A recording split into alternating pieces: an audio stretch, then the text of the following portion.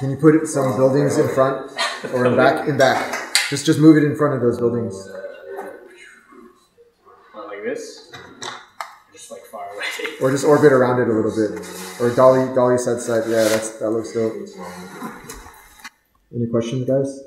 I don't remember what the Empire State Building looks like. That's more of a... That's a statement.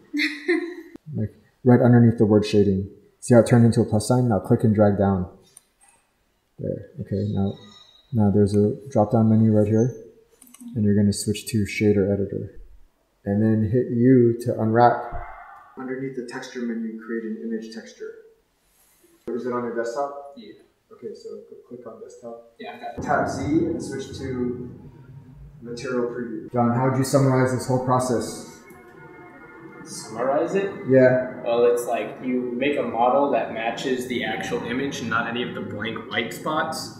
And then you switch over to UV editing so that you can kind of bring over all the vertices of the model into the coordinate grid.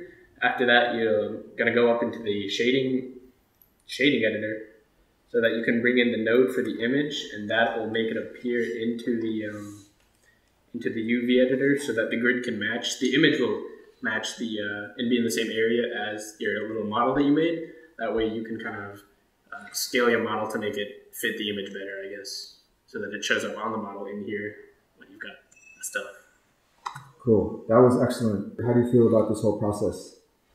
I liked it, but it can be a little complicated. I don't expect you guys to remember how to do this, even though John, you probably will. But just knowing that how these windows relate to each other is the main part of this lesson. Okay, we've got one window that's 3D space, one window that's kind of like a 2D representation of how the texture is going to get applied to it. And then we've got another window that shows how you apply the image to the shader. Yeah, so I guess I could create like a drawing of something in Photoshop, right? And then convert it to like a JPEG or even just a PNG, huh?